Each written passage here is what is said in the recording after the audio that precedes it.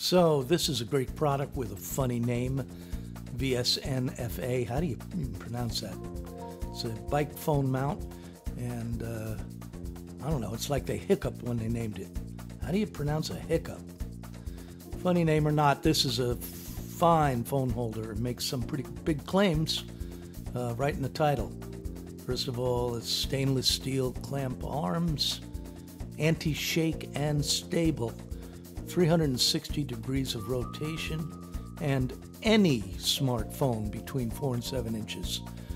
Here's a view from the back, and you can see that red tab, it's the lock. And you've got the thumb screw and the 4 corner clamps, and also the part that hooks up to the handlebars, and that has a thumb screw. Well, after seeing their ad and their video, I said, for this price, compared to some of the other popular brands, 2 to 3 times as expensive, I'm going to get this for myself and for my wife. So I bought 2. Now, the first thing I tried was to see how the arms worked, and you can see from the video the spring is quite strong and smooth. So I put it on a 6S iPhone. Yes, it's my wife's, and it pops right in. The clamps have great holders on the ends. The back has a little red lock, which you switch, and then it holds it pretty securely. And you can shake it, and it's not going anywhere. Look at that. You may not need it, but they include this soft rubbery adhesive. It's pad for the back of your phone, and they give you 3 of them, just in case you need to double them up, maybe, for more absorbance, or if you ever need to replace it. But they are well designed, easy to apply, very sticky, and they are cut perfectly, by the way. The knife was there just because I couldn't get the paper off at first. Trying to get that with my fingernail was hard. But no cutting, just perfect fit, and I think they're from 3M, and they stick just perfectly.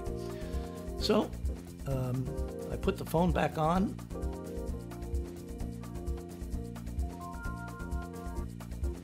And even with these little flowers and sparkly glass on the back cover, it fit just as well with it as without it. Snap the lock, and yeah, man, this is not going anywhere.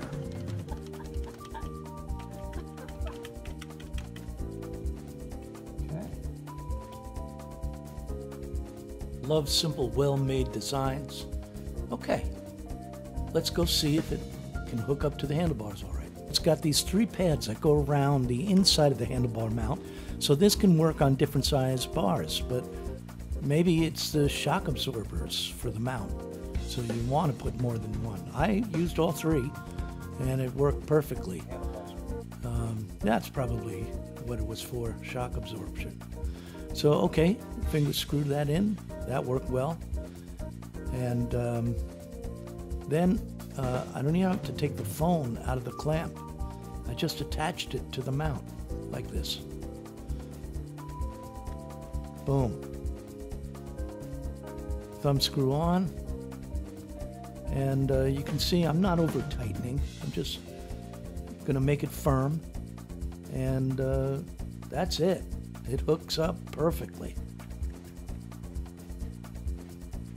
All right, now look, I'm going to get close here, and you can see that the clamps are just keeping the phone slightly above with a small space in between. And you can also see the red locking tab right there.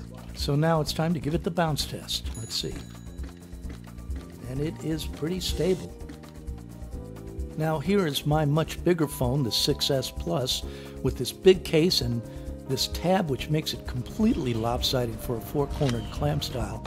I thought I might have to take it out of the case to use it on the unit, but no, I just pulled out the clamps to max and placed the phone in, and then just had to guide the clamps back to grab the 4 corners, and look at that, the clamps adapted.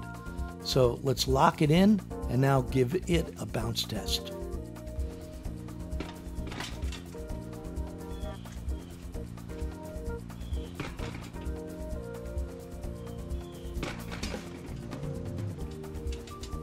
Well, I'm very happy.